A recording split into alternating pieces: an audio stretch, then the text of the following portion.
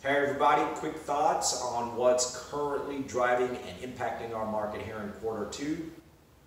The 3 or 4 main things I would say is job growth.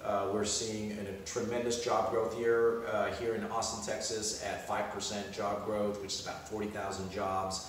That really compresses market supply in real estate.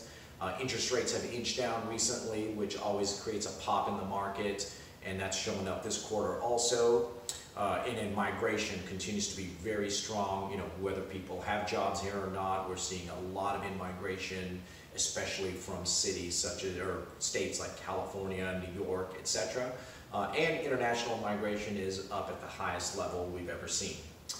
Those are probably the main factors we're seeing. For more information, watch for a market update, as well as reach out to us on any questions at tarekmorshed.com.